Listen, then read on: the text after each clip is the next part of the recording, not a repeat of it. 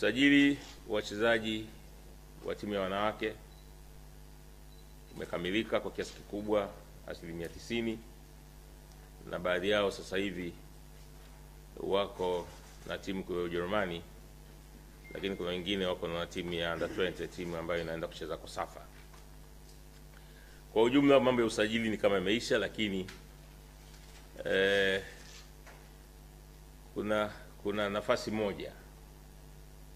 nafasi moja inaweza kuja kutokea kabla dirisha halijafungwa. Hii ni nafasi ambayo tumeihifadhi ili kwa na Simba wawe na furaha ya mwisho, kwa sababu wazungu wanasema he who laughs last laughs longer. Kwa hiyo tuvute subira. Kingine ambacho ningependa kuzungumzia ni kwamba timu yetu iko kwenye mazoezi ya mwanzo wa msimu pre-season kule Rustenburg, South Africa. Ni kambi mahususi ya kujenga mwili, mazoezi magumu, mazoezi ya utimamu wa mwili. Ni mazoezi ambayo tunategemea yatachanganya timu ya wachezaji waliokuwepo na wale ambao ni wageni kabisa. Tutatarajiwa kucheza mchezo wa kwanza mwalimu alivyopanga kuanzia tarehe 23 mwezi huu, na baadaye na kuendelea, na jumla tutakuwa na michezo kama 3 kabla ya kurejea hapa Dar es Salaam. Kambi ile ni nzuri na vifaa vyote. Ni kambi ambayo timu ya taifa ya Uingereza ilikaa pale wakati mashindano ya kombe la dunia. Kwa hiyo tunategemea kwa vifaa vya mazoezi vilivyo pale vitatosheleza kufanya mazoezi ya aina yote ambayo mwalimu atakuwa ameyapanga. Jambo lingine ambalo napaswa niwaambie ni kwamba kufuatia ushiriki wetu kwenye CAF, timu yote mwenyeji inatakiwa iwe na jezi 3. Jezi ya nyumbani, jezi ya ugenini, na jezi ya wanasema neutral, ambayo jezi kigongana basi unaambiwa kwa namna ilivyo huwezi kutumia jezi ya nyumbani wala ya ugenini, basi tumia jezi neutral ambayo haina upande wote. Sasa kwa miaka mingi Simba imekuwa inatumia jezi nyekundu nyumbani na jezi nyeupe ugenini. Kwa maana tangu mwaka jana ilibidi tuchague kama klabu ya Simba jezi ya 3 neutral ni ipi. Jezi ya 3 ya Simba ilichaguliwa kuwa ni gray kwa Kiswahili tunaita kijivu. Na ndio maana mjana umeona hata wachezaji wetu wametinga jezi ya kijivu. Kwa jezi zingine ukiona hizo zingine ni za nakshi, lakini Simba sasa itabidi iwe na jezi 3 kwa maana ya nyekundu nyumbani, nyeupe ugenini, na kijivu inakuwa ni neutral. Kwa hiyo itaanza kutambulika kwamba ni jezi rasmi ya Simba, ni rangi rasmi ya Simba kwa mujibu wa matakwa ya CAF. Lakini kingine ambacho ningependa kuwajulisha, mnaandika lakini hamna rekodi, ni kuhusu sponsorship ya vifaa vya michezo. Tulikuwa na tenda ya vifaa vya michezo ya makampuni 3. Tulikuwa na Starbam, kampuni moja ambayo inamilikiwa na Novat Farm ya Uholanzi, lakini kwa na branch kule Singapore. Walileta tenda yao. Umbro kwa branch ya South Africa walileta mapendekezo ya tenda, na mwisho tulikuwa na UHL kupitia kampuni ya Romario. Bodi iliunda kamati kushughulikia hiyo tenda 3 proposal, na kamati hiyo ikaridhika kwamba UHL Romario ilikuwa na faida kubwa kwa sababu inatoa kwanza vifaa vya michezo bure venye thamani zaidi ya milioni 200, na inatoa pesa taslimu shilingi milioni 100. Lakini wakati wao wanasema watawekeza wenyewe kwenye mtaji kununua zile vifaa vya jezi za kuuza replica, klabu haitaweka chochote. Kwa hiyo vifaa vyote ambavyo tumegawiwa wachezaji vyote, na mipira, vifaa vya mazoezi, mabegi, viatu, tracksuit, jezi za mazoezi, jezi za kushindia, jezi za mechi, na sio jezi moja tu, pair kadhaa za jezi ya nyumbani, pair kadhaa jezi za away, pair kadhaa za neutral. Zote hizo klabu ya Simba ambayo miaka nyuma ilikuwa inatoa pesa, sasa hivi haitatoa hata senti 5, inapewa bure, pamoja na mipira na kila kitu ni bure, na tunapewa pesa zaidi. Kwa hiyo tathmini iliyofanyika, tumeingia mkataba na Romario watakuwa ndio wenyewe watengenezaji wa vifaa vya Simba, na Simba tumeokoa hela nyingi na tumepata hela nyingi zaidi ya hivyo. Kingine ambacho nipende niwajulishe ni kwamba ujenzi wa viwanja vya mazoezi Bunju unaendelea, na plani ni kwamba wakati wa wiki ya Simba tuende kuweka jiwe la msingi kuonyesha uzinduzi wa Bunju project. Katika mojawapo shamra za wiki ya Simba itakuwa ni kuzindua ujenzi wa uwanja wa Bunju. Sasa hivi kuna viwanja viwili vinatengenezwa sambamba. Kuna uwanja wa nyasi bandia na uwanja wa nyasi za kawaida. Tumechimba na kisima cha maji cha mita 65 chini kuhakikisha kwamba kuna maji ambayo yatakuwa yanamwagiwa ule uwanja muda wote, lakini vile vile tutakuzungushia uzio kwenye viwanja vyetu viwili. Tutaweka pia na dressing room, kwa sababu wachezaji wakienda kufanya mazoezi lazima kuwa na mabafu na vyoo na mambo mengine. Pia tunavuta umeme na maji ya kawaida ya kutumia kwenye hizo dressing room. Kwa hiyo mwaka kwanza hii inaendelea. Ni matarajio yetu kwamba ifikapo August September tutakuwa tuna viwanja tayari viwili vya mazoezi, tuna viwanja vya kubadilishia mavazi pamoja na fence na kila kitu. Kwa hiyo mazoezi yanaweza kufanyika kule Bunju, na kama nilivyosema, wiki ya Simba wiki tutachagua siku moja hapo shughuli itakuwa ni kwenda kuweka jiwe la msingi la uzinduzi wa project ya Bunju, na baada ya hapo zifuata awamu nyingine za project ile ya Bunju, kwa sababu mwisho wa project ile ya Bunju ni kujenga stadium kabisa katika eneo la Bunju. Kingine ambacho ningependa kukizungumzia, nafikiri hiki ni Simba Day. Simba Day iko pale. Kuna mambo mazito sana tumeyaandaa, lakini nilikuwa nawaomba tufanye siku maalum ya press conference ya Simba Day, hususan ni timu gani tunacheza nayo kwenye Simba Day na matukio mengine mengi ambayo hajawahi kutokea katika miaka yote. Ikumbuke kwamba huu ni mwaka wa 10 wa Simba Day. Huu ni mwaka wa 10 wa Simba Day, mwaka wa mafanikio. Kwa hiyo mwaka huu tunakuja kivingine kabisa. Miaka 10 tamasha hili limezidi kukua mpaka nje ya nchi, viewers ni wengi sana. Kwa hiyo mwaka huu tunafanya kitu tofauti kabisa na miaka mingine. Matukio yatakuwa mwaka huu ni matukio ambayo kwa kweli kila mtu ataweza kufurahia. Sasa la mwisho kabisa, ingawa sio la mwisho kwa umuhimu, naomba nilizungumze na kila mtu asitege masikio na kila mtu asikilize. Hapa karibuni tumekuwa na taarifa mbalimbali sana kuhusu aliyekuwa mdhamini wetu wa Simba, Mzee Kilomoni. Mzee Kilomoni ambaye sio mdhamini wa Simba tena, amezunguka kwenye vyombo mbalimbali vya habari akijinasibu kwamba yeye bado ni mdhamini wa Simba na anaongea kama mwenyekiti wa baraza la wadhamini wa Simba.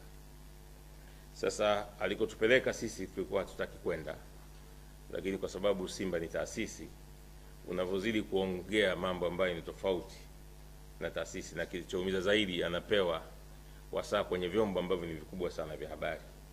Sisi tunaona hili lazima tulizungumze na jamii nzima iweze kuelewa. Na leo nimekuja na barua, nitawapeni hizo barua kuonyesha kwamba Mzee ni taasisi ya serikali, kwa sababu kuna watu wengine mpaka leo hawaamini, wanafikiria kwamba uongozi mzima wa Simba, bodi nzima ya Simba, wanachama wote wa Simba wanasema uongo, ila mzee yule ndiye anasema ukweli. Sasa leo mimi naomba niwape taarifa sahihi na nikuwaonyesheni kwa barua ni kwa visi gani huyu mzee sio mdhamini tena wa Simba. Barua ya kwanza ambayo nitaonyesheni ni hii barua. Hii barua tarehe 11 Oktoba ikitoka kwa anaitwa Administrator General, nafikiri ni kabidhi wa CEO wa serikali.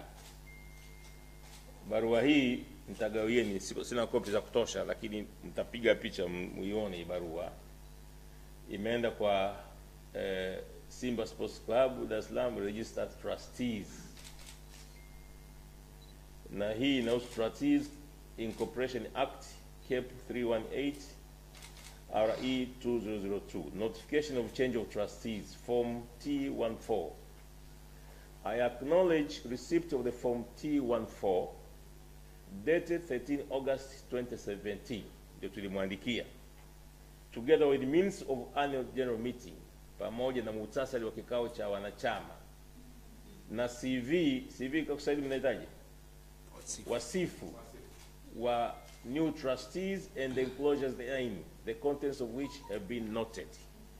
Huyu anayezungumza huyu ni kabidi wa C. The form as presented appears to be in order, and the same has been placed in our records. The following are the present trustees: Abdul Wahab Abbas, Ramesh Patel, Professor Juma Othmani Kapuya, Adam Idi Mgoi. Naomba barua hizi mzichukue, mtoe, mpige picha siku hizi, mtoe kopi.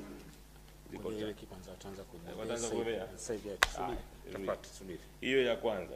Hii ni barua ya tarehe 11 Oktoba 2017 kwenda kwa Simba. Sasa unakumbuka huyu mzee wetu, sisi Simba tunamheshimu sana. Tunamheshimu sana kwa sababu Simba tunaheshimu wazee. Alifungua kesi mahakama ya Kisutu. Sasa kufungua kesi mahakama ya Kisutu kule, wakili wetu walisema huyu mzee hana locus standi, hana sehemu ya kufungua kwa sababu tayari ameshafanya nini? Ameshavuliwa udhamini, sio mdhamini tena wa Simba kuanzia tarehe 11 Oktoba 2017. Kwa hiyo akifungua kesi kwa niaba ya wadhamini hana hiyo nguvu tena. Kwa wakili wa Mzee Kilomoni, hao wanaitwa Bini Attorneys, imesainiwa na Respicious Shengoma, wakili wake akawaandikia barua, sawa, akawaandikia barua administrator kutaka kujua hivi ni kweli huyu mzee sio trustee. Wakili wake mzee nani? Mzee Kilomoni akaandika barua kuuliza kwamba kweli huyu mzee sio trustee. Hii inaitwa search. Sasa akajibiwa na kabili wa C ambao tumeattach kwa, akimwelezea kwamba sawa, nimepokea barua yako ya tarehe 1 Agosti. Naomba nikujulishe kwamba hawa wafuatao ndio wadhamini wa Simba: Abdul Wahab Abbas, Ramesh Patel, Professor Othmani Juma Kapuya, Adam Idi Mgoi. Naona hiki kitu. Kwa hiyo wakili wa Mzee Kilomoni akajibiwa na kabidhi wasi wa serikali. Hiyo ilikuwa tarehe 8 Novemba. Baada ya kujibiwa, wakili huyu akaijulisha mahakama ya Kisutu, akamwandikia hakimu mkazi wa Kisutu: attention Honorable Simba, kweli wamejiridhisha kwamba sawa, wadhamini wa Simba ni hawa waliotajwa kwenye na Administrator General. Sasa hebu pimeni katika hali hii, pimeni na vyombo vya habari ambavyo mnampa entertainment huyu mzee. Sio mdhamini wa Simba, na anajua sio mdhamini wa Simba, lakini anatumia nafasi hii kudanganya watu, kudanganya vyombo vya habari. Sasa leo tunawapeni hizi document, na sisi kwa sababu tunajua anafanya makusudi, tulichokifanya, kwa sababu bodi ya Simba ilikuwa haina kamati ya maadili, tulichokifanya, maamuzi ya bodi ni kwamba tumewapeleka kwenye kamati ya maadili ya TFF. Sasa kamati ya maadili ya TFF itamuita, itamhoji, atajieleza, na sisi tutakwenda kutoa ushahidi, kwa sababu sisi hatupendi malumbano. Tumenyamaza muda mrefu, tumevumilia muda mrefu, mpaka kwenye mkutano wa uchaguzi alikuja tukampokea, mpaka kwenye mpira anakuja tunampokea, lakini hafati taratibu na sheria za nchi. Wenye mali ni wanachama waliamua kubadilisha trustees, wakamtoa, na mwanasheria wake akathibitishiwa kwamba wewe kweli sio mdhamini, na anajua sio mdhamini, lakini ameendelea kupita kudanganya watu kwamba yeye ni mdhamini. Kwa hiyo naomba hizo dokumenti muandike ukweli. Sasa akiongea yeye kama mtu mwingine, aongee tu, lakini kwamba yeye ni mdhamini wa Simba, nafikiri ukurasa huu tumeufunga, kwa sababu haya sio maneno yangu. Hizi ni barua zimetoka wapi? Kwa serikali, administrator general. Kwa hiyo nimewaiteni hapa kuambieni, jamani, hebu tuendeni vitu vya maendeleo. Kuna vyombo vikubwa sana vinalaumu maendeleo, atupige hatua. Alikuwa anatumia wakili yule. Wakili yule ndiye alienda kufanya search, kwa sababu sio kama Rite limtafuta, wakili ndiye alienda kufanya search. Sio mdhamini, na ukishakuwa sio mdhamini, kesi umefungua kama mdhamini, umekosa local assistant na huna chena cha kushtaki. Kwa hiyo nimeona wajulishe hayo. Huu ukurasa wa huyu mzee tumeufunga leo, kwa sababu ndio hali halisi iliyopo. Hatutakuja kuzungumzia kuhusu mzee, kwa sababu yeye mzee sio mdhamini.